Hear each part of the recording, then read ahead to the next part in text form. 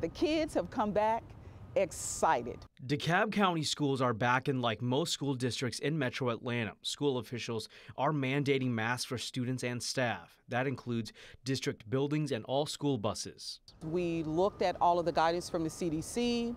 We looked at information from the Department of Public Health. We utilized our medical advisory council that we have for the district. According to the Georgia Department of Public Health, 45% of DeKalb County residents are vaccinated. 51% have at least one shot. When it comes to kids in the county in the 10 to 14 age group, about 19% have at least one shot. But note, there's no vaccine available for children under 12 years old. Nearly 50% of people in age group 15 to 19 have at least one shot.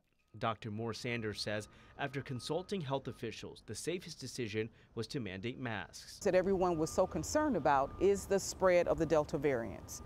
And so in order for us to not worry about who is vaccinated, it would be easier if all of us wore our masks. She says the district hasn't kept official count of how many students and staff are vaccinated. However, a survey of more than 4,000 staff members showed nearly 90% of participants are vaccinated.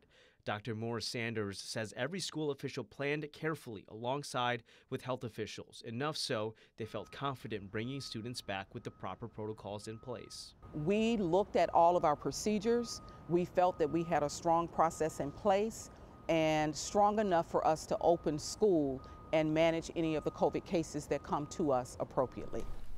Even with additional measures in place, the district is reporting more than 500 COVID infections for students and staff as of August 13th. That was a week ago.